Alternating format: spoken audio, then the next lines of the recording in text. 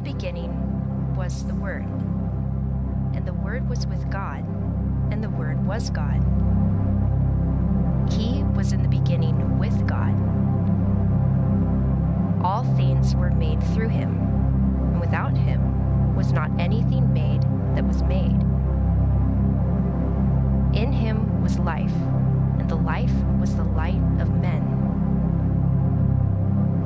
The light shines in the darkness, and the darkness has not overcome it.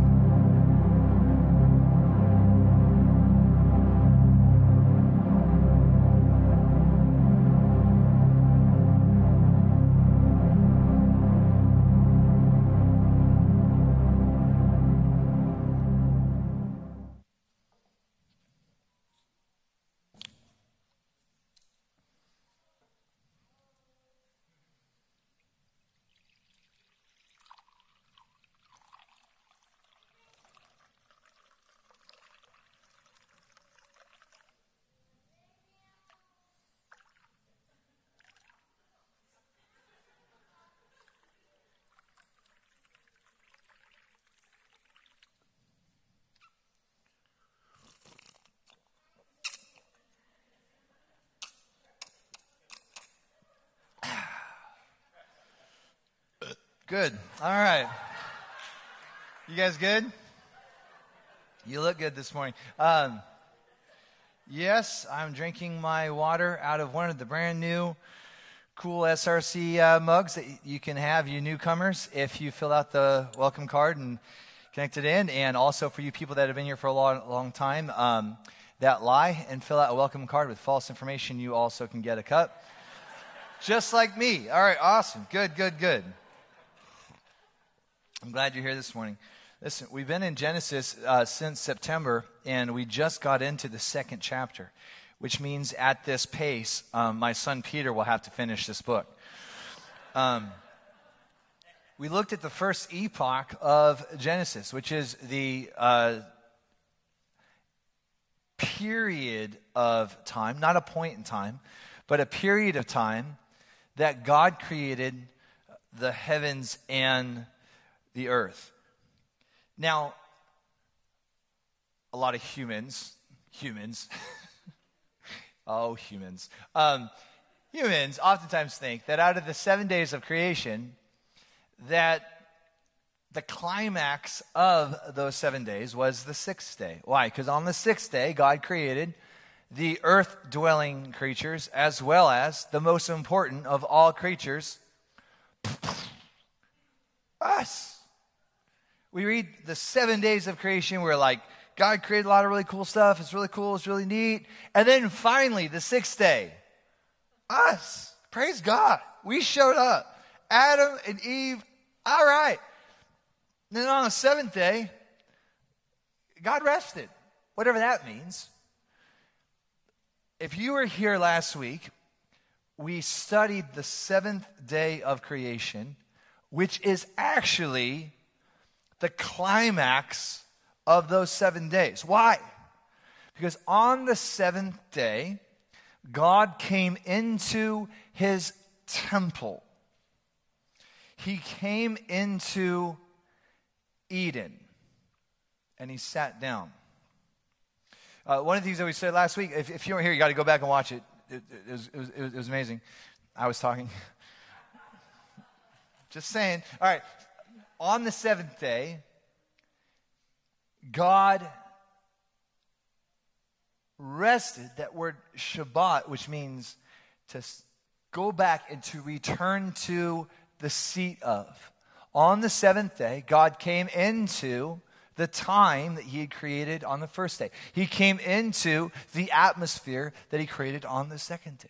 He came into that place where the dry land had been carved out from the water. He came into that place where the sun, the moon, the stars filled the firmament, filled the rakia. He came into this place where the waters were teeming with life and the air was full of singing birds. He came into this place where there were land-dwelling creatures. He came into this place where there were his very own image bearers. And here, within this incredible environment, God came in to his temple and to his sanctuary, and he sat down on the throne in his temple. He sat down, he was seated, and he rested enthroned in his new abiding place, Eden. Which brings us to the second epoch of the chapter, Genesis chapter 2, verse 4. You ready? You look right. Oh, are you guys ready? That's better. All right, awesome. Genesis chapter 2, verse 4. It says, "This is the account of the heavens and the earth, and after they were bara." This is the first time contained within the creation project. In the first era, the first 7 days, Yahweh Elohim brought about cosmos out of chaos. Cosmos means order. In this first epoch, the Lord is going to come into his blessing. He creates, he creates, he creates, he creates, he creates. He rests, he blesses, and the blessing of God becomes the bridge from epoch 1 to epoch 2. So now, as we begin to move forward in the book of Genesis, we're going to see the blessing of God and God coming into his blessing and partnering with his image bearers, partnering with mankind to steward and to bring about the blessing of God into operation. Epoch 1, he brings about the cosmos out of the chaos, bringing the cosmos into operational order. And now God is going to enter into, with his sons and his daughters, he's going to enter into his blessing, whereby partnering with mankind, mankind will begin to steward the blessing of God, bringing it into operation. All right. In Genesis 2, verse 5, it says, this is Moses bringing the camera in. So God has created successfully the heavens and the earth. And now Moses is going to zoom in a little bit.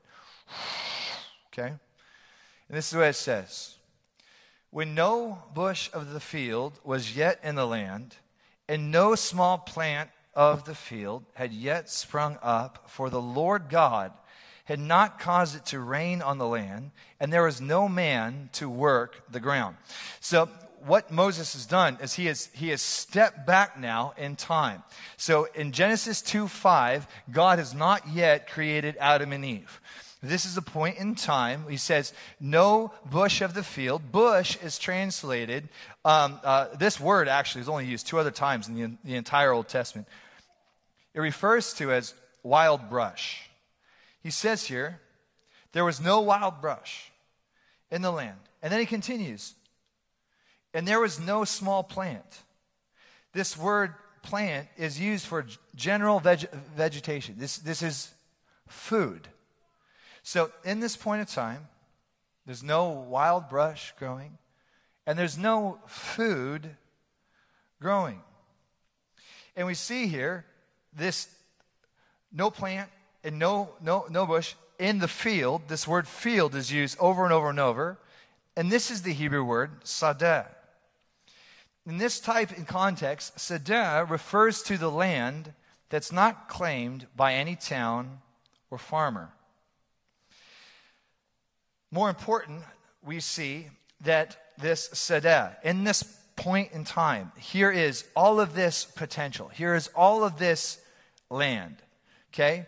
But this is land that has no ownership as of yet, and it has not been cultivated. It is unclaimed and uncultivated land. Let's continue on. Genesis chapter 2, verse 6.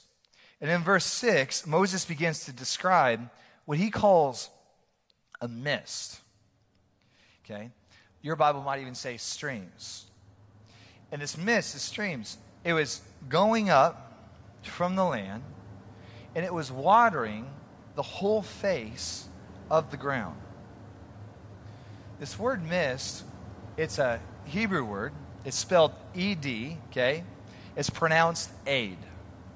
This is what Moses says. At this period of time, okay, we see that from the ground, in the ground, are these subterranean fresh waters.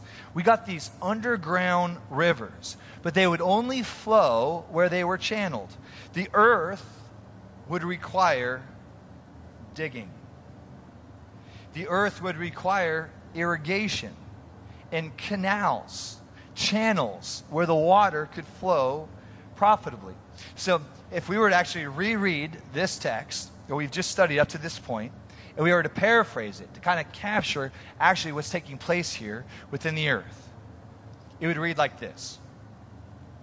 No shrubs or plants were yet growing for food. Why? Because God had not yet sent his rain. And people were not around yet to work the ground for irrigation. So the regular floodings, the inundations, saturated the ground indiscriminately. There's all this potential, there's all this water, but the water isn't being channeled or funneled. So things are not in operation. It's a blessing. You see the blessing of God. But the blessing is not being stewarded. And then he continues to verse 7. It's within this context of a blessed earth that needs working. It needs people that care, that'll work it, that'll steward it, that'll see the full potential, to see the earth step into its full potential. We come to chapter 2, verse 7, where God forms man. Now, this kind of bummed my son Peter out a little bit this morning because he was in the first service, and sometimes my preaching bums him out. And he said, Dad, you hit pause, and you said we're going to circle back. I said, yes, son, that's going to be a different week. What we're actually going to do, remember here, it's within this context that the earth needs to be worked and stewarded, okay? That God creates man. But how did he do it? It'll blow your mind. It is so awesome. Now, we're not even going to read it. We're going to skip verse 7, and what are we going to do? We're going to stay on earth, okay? We're going to stay focused on this piece of land that God is going to abide in. Okay? Verse 8. And the Lord God planted. How do you plant?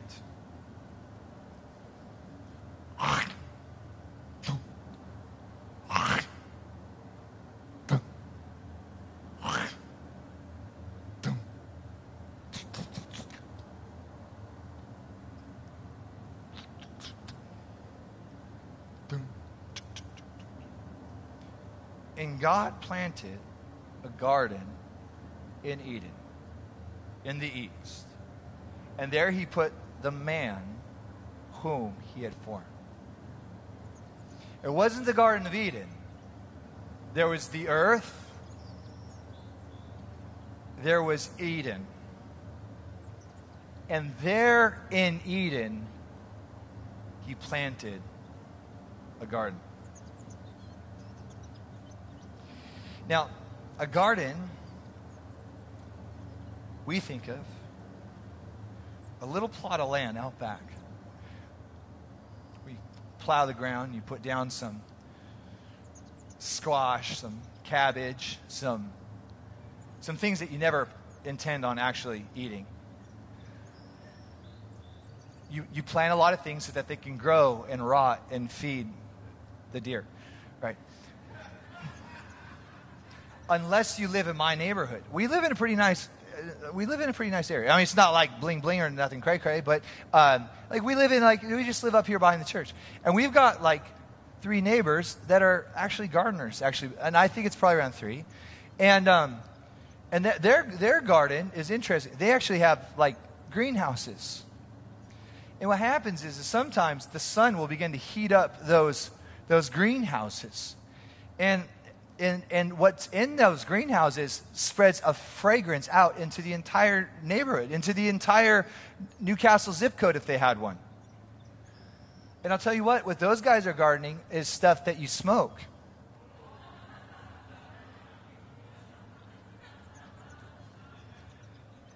This is not that kind of gardening, okay, guys? All right. This kind of garden is not a little greenhouse, okay? This kind of garden is not a little patch of land where you grow cabbages. No. When we look at the garden here that God planted, we should think of a gigantic country garden, a botanical garden, or something like a Busch Gardens. Gardens throughout human history are oftentimes featured in palaces or in temples.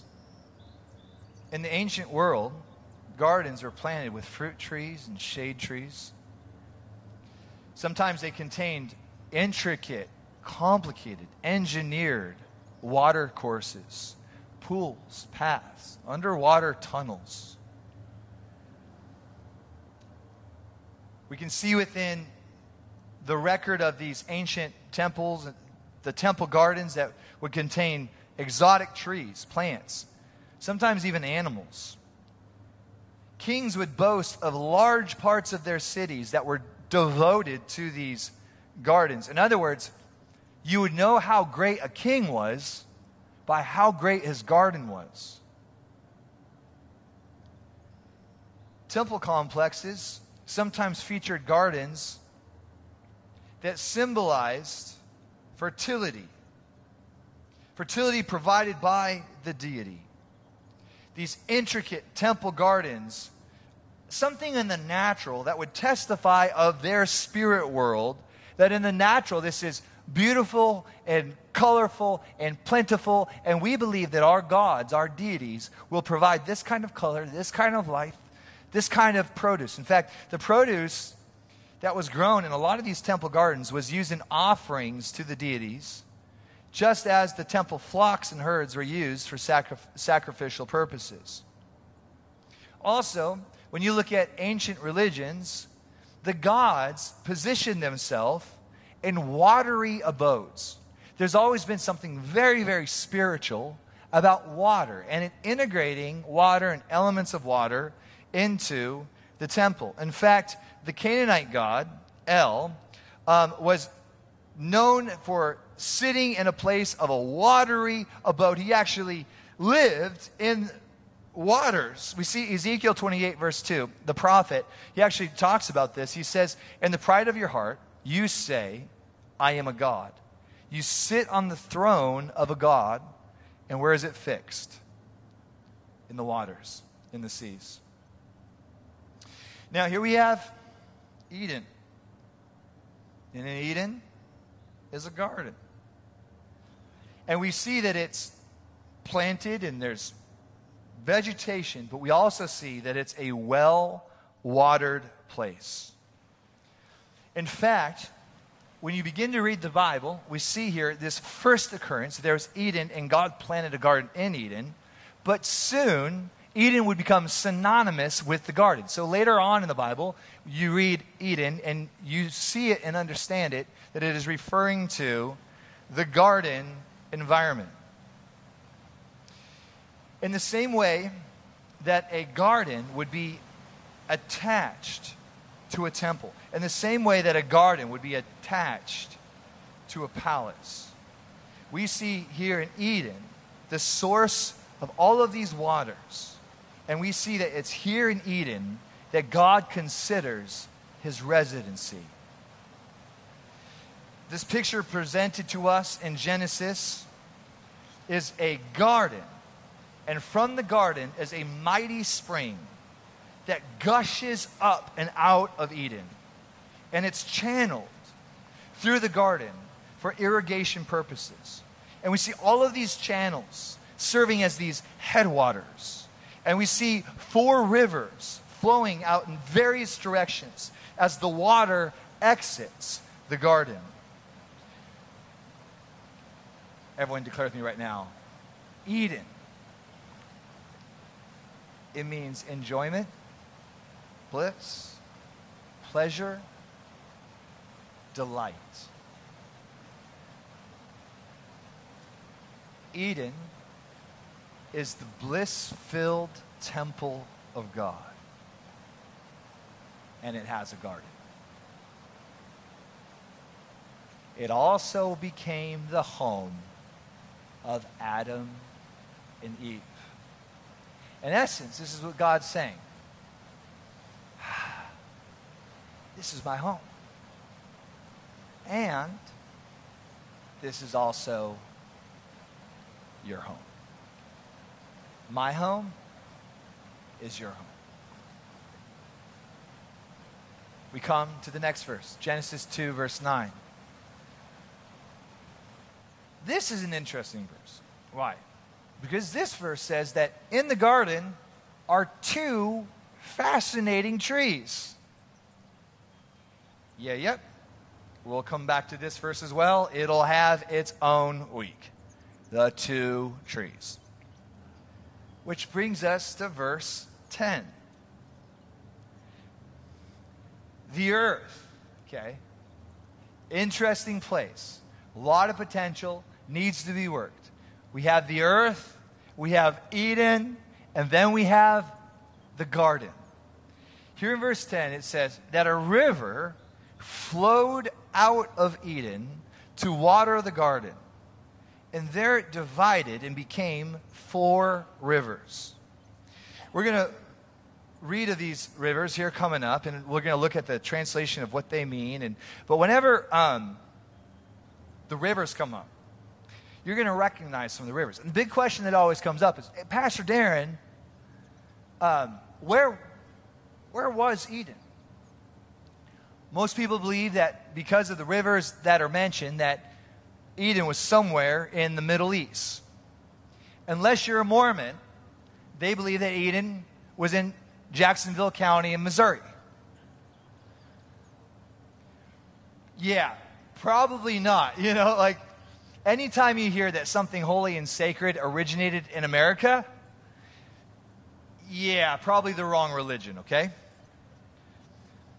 We're going to see these rivers. We're going to see this geography here. And the problem is that as we approach this, we can't just see Eden. We can't just see the garden as this place of earthly existence and try to pinpoint the geography of this place. Why? Because Eden had a natural, literal geography, a natural, literal planting on earth, but it also had a cosmic geography.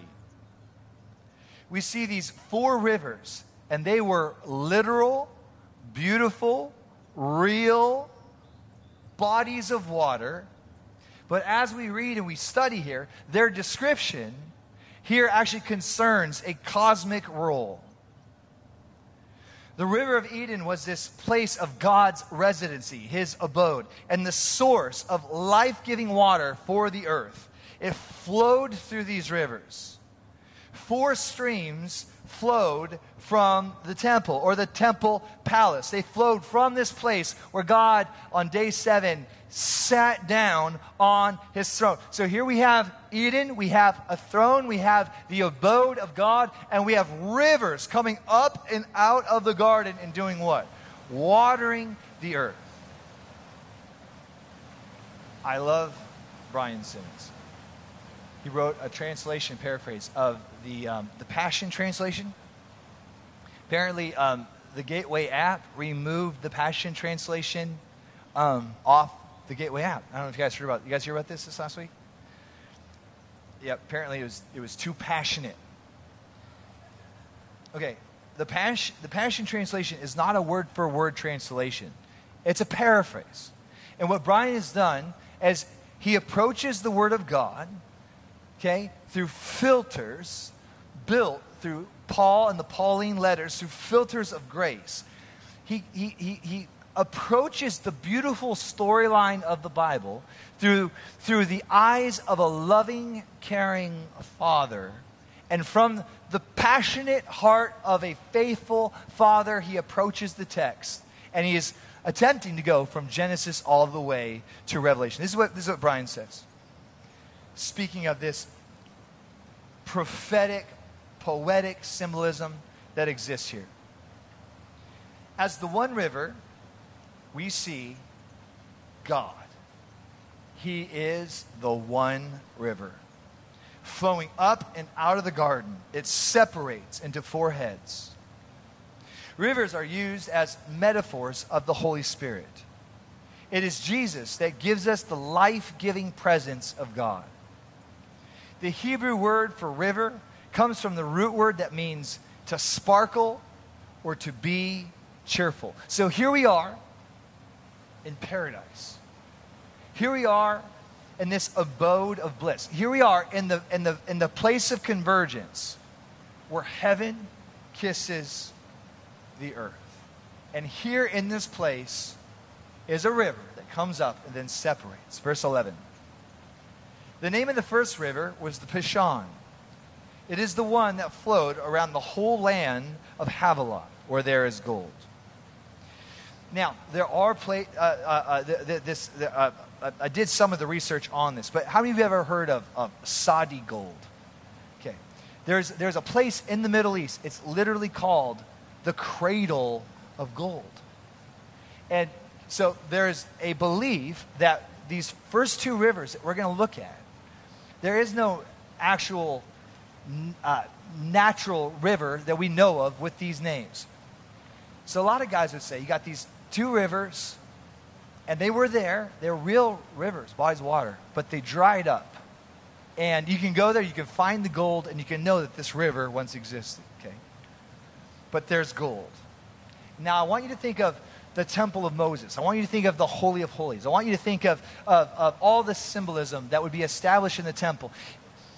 If you want to know what it was like in Eden, if you want to understand the dynamics of Eden, all you have to look to is the architecture and design of the temple. Verse 2, and the gold of that land is good. There was also aromatic resin. What does that mean? There was, from this river, what were these smells and fragrances, this incense. What does that remind you of? Gold, incense. Okay, what else was there? Onyx stones. What were these stones used for? The breastplate that the priest would. So you got gold, you've got incense, a fragrance, and you've got the very stones that would be used for the breastplate of the high priest. Is this amazing? I'm like geeking out right now. Verse 13. The name of the second river was the Gishon. So there's the Pishon, the Gishon, and this is the one that flowed around the whole land of Cush. Verse 14. The name of the third river was the Tigris, which flows out of Assyria, and the fourth river is the Euphrates. The Tigris and the Euphrates, we've heard of these. They're known to us. But what about the Pishon and the Gishon? I'll tell you what happened. Pishon left, and Gishon went with him.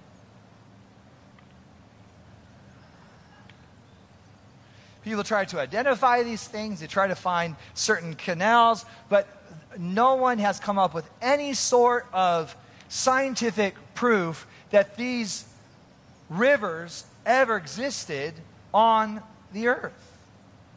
Pishon. It literally means overflowing and increase. To leap forward. Okay? The second river was the Gishon, which means to push or to give birth. The third river, the Tigris, means swift, an arrow in flight. And the fourth river, the Euphrates, means fruitfulness. Here you have Eden. You have the river of God coming up, stemming out into four rivers, overflow and increase, to give birth, swift, an arrow in flight, and fruitfulness. This was the river flowing from the residency of God. This was two physical realms together as one realm. And the possibility that there were two earthly rivers flowing from Eden, along with two heavenly rivers overlapping, coinciding, and also flowing from Eden.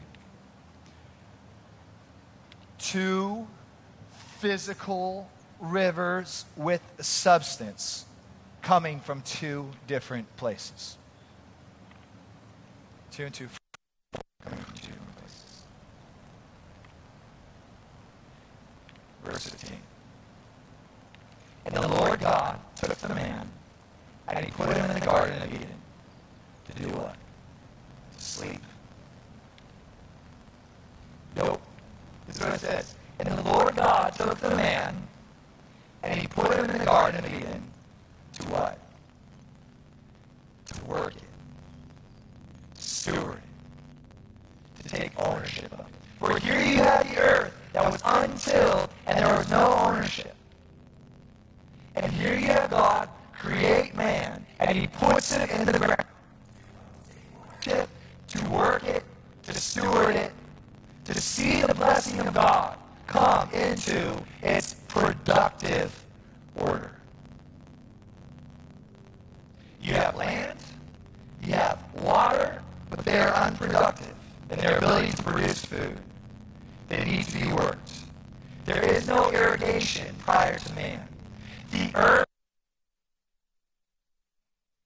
But the blessing needs to be brought into productive order. God creates the man, and he puts him in the garden. The garden was not a garden for man, ultimately. This was the garden of God.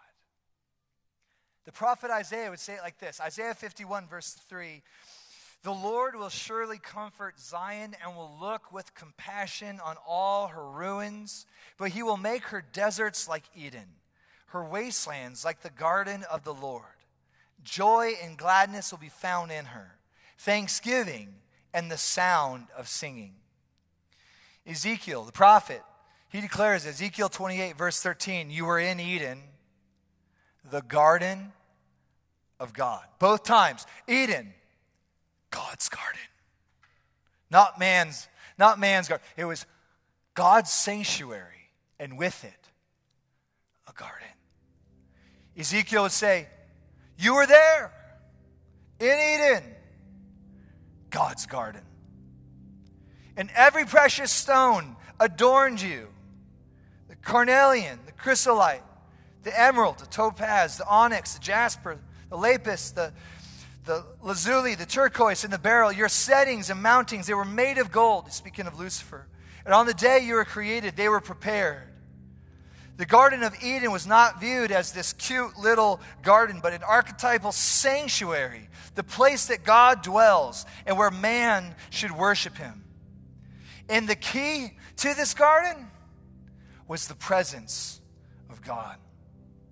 Here, this garden, this dwelling place of God, it was the source of, yes, waters, but it was the source of all creative forces that flow from the character and nature of God. God sat in his throne in Eden, and that energy and this life-giving force would flow out from the throne of God, from the center of his governing and ruling authority. It would flow up and out from his throne into all of creation in a constant, unceasing outflow of mighty power. The mighty God sat in the midst of his garden in perfect union, in perfect relationship. There was no separation between heaven and earth. There was no secular. It was all holy. And everything that God created was created to behold and to reveal and to emanate and to reverberate the very presence of God. That everything running from the stones to the trees, to the grass, to the animals. There was a reverberation, a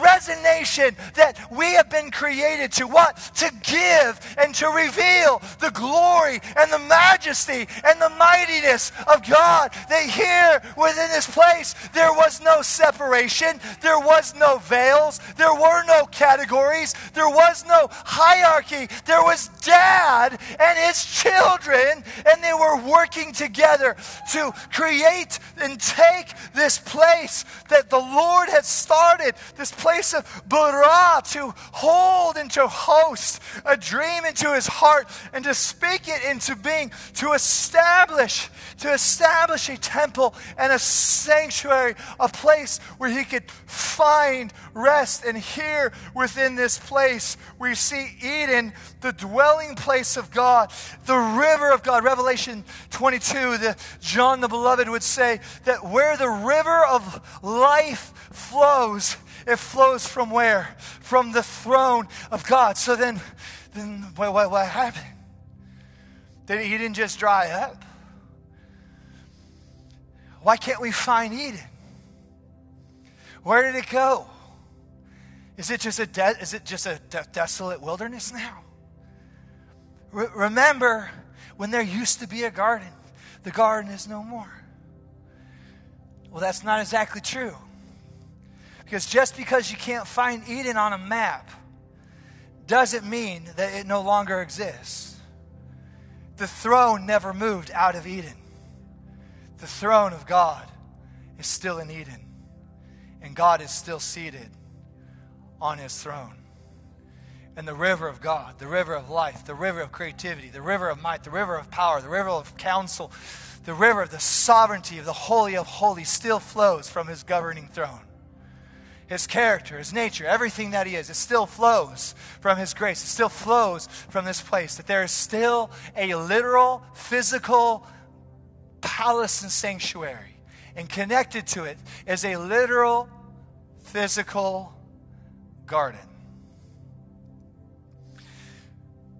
What's interesting is that these prototypes, these earthly shadows would start to be established on the earth. And the Lord did this to create these archetypes, to create these blueprints and these models by which we would get an idea of how heaven is arranged. And we began to get the archetype of the temple. And we began to see that within the temple is a holy of holies, and it is separated by a veil. And we begin to see that Moses gets the blueprints for the first temple. Why? Where did he get the blueprint? He got the blueprints for the temple from the blueprints of Eden.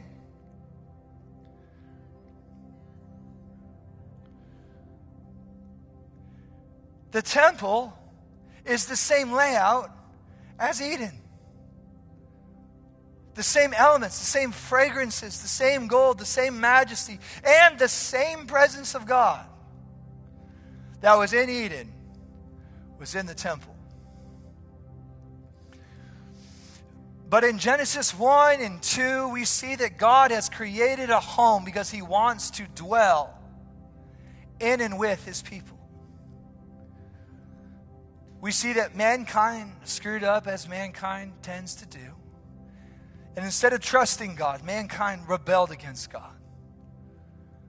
But Jesus would say, "For my dad so loved the entire earth that he sent me, that whosoever would believe in me would not perish, would not be separated, but would have everlasting life." And we see that when Jesus was crucified, the veil in the temple, the veil that separated Eden from unholy people, that veil was torn, symbolic of this reality. Eden is now open. We see in Acts chapter 2 that God comes like a mighty rushing wind. Not a wind. He came like a mighty rushing wind. And it was God himself. God the Holy Spirit comes.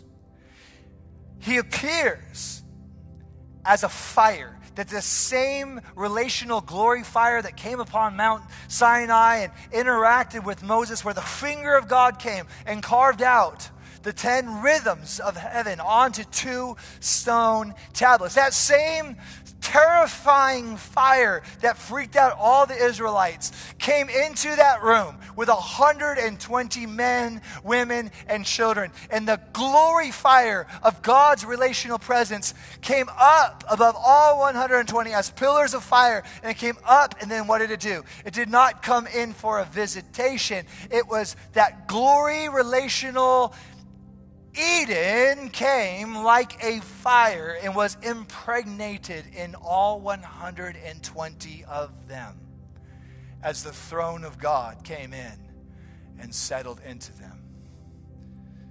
And now they would begin to transform and grow what Paul would say is the fruit of the glorious Holy Spirit without even trying. Love, joy, peace, patience, kindness, goodness, faithfulness, and self-control. I've got control of myself. I don't have to sin anymore. I'm not even trying. I'm not even trying to be good, or I'm just becoming better. I'm not even trying. I'm not trying to be religious. I'm not trying to be a Christian. I'm not trying to get people to like me. All I know is the throne of God's ruling authority and grace is in me, and he said, my home is your home is my home. In him I live. In him I move. In him I have my being. He's made his home in me. I am a temple. I am a temple of the Holy Spirit. There's no more separation.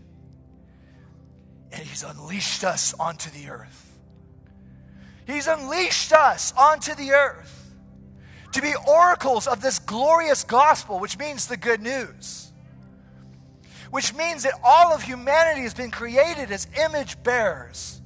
And you don't have to pay for your own salvation. You could never pay for it. And you don't have to earn this salvation. You could never earn it. Your self-righteousness, what you call holiness, is just filthy rags. He's not looking for your good performance.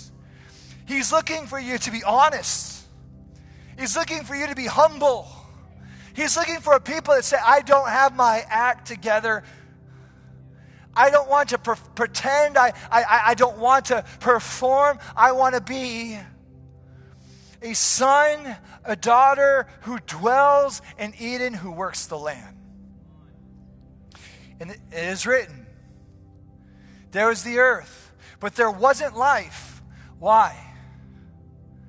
Because the ground didn't have a people that had a revelation of ownership in kingdom stewardship.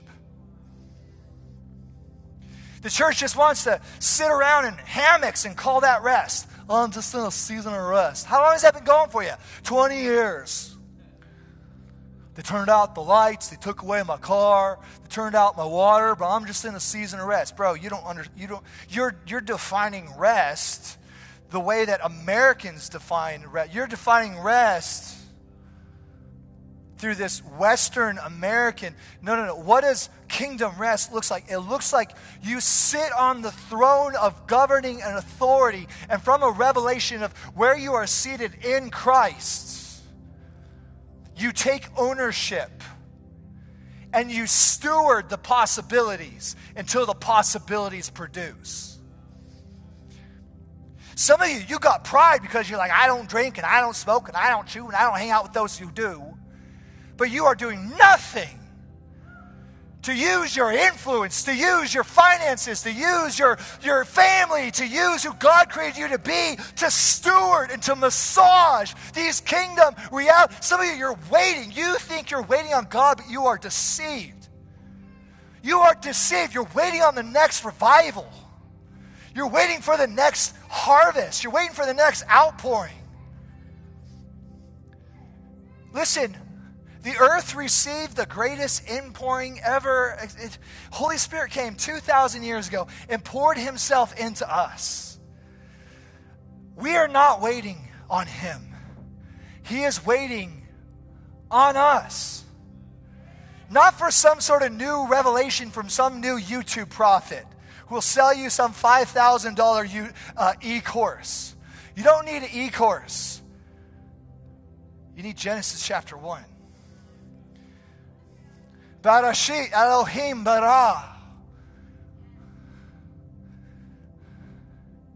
In the beginning, mighty God, the one who is worthy to be worshipped, created the heavens and the earth, and then he came into his creation, and he sat down on his throne. And in this place, he empowered mankind to take this temple, to steward it, to take this garden, and to expand it.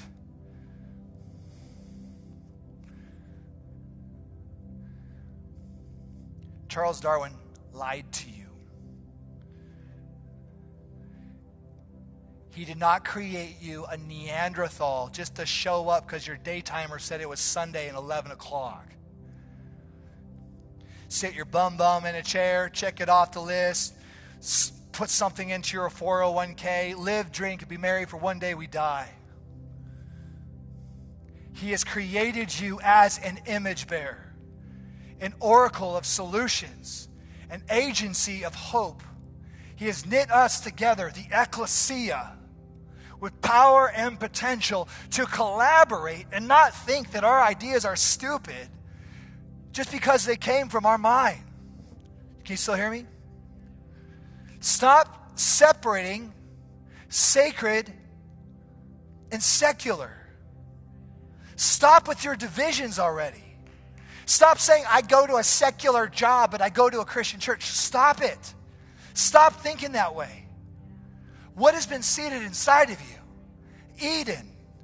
And wherever you go, there's an opportunity to cultivate, to till the land, and to see transformation come to businesses and education and to government, to entertainment, to see transformation come to the sciences. Why? Because there are a people that understand the grace of God, and they are taking their life seriously.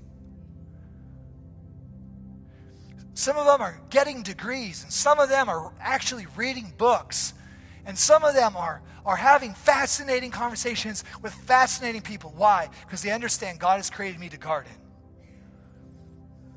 You say, Pastor Darren, you don't understand my situation. There's nothing I can do. You've been lied to.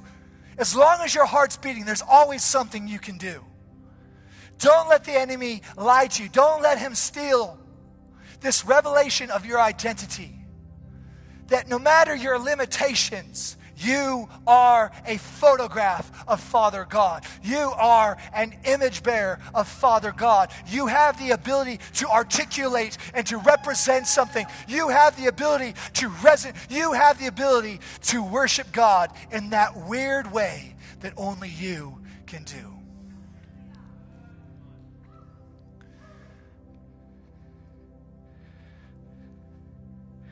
Worship is going to be transforming in the church, because worship is going to go from a place where we sing songs on Sunday to a place where all of our being is resonating, reverberating, and interacting with the throne of God's ruling grace. Let me tell you something. When the church begins to truly worship, truly live, we won't have to teach evangelism courses anymore. When the church learns the revelation of true worship, we won't have to teach missions classes anymore. Why? Because we will literally be on fire in the fire of his ruling governmental glory grace. We'll be communicating the aspects of the kingdom everywhere we go. The message will be who we are, and who we are will be the message.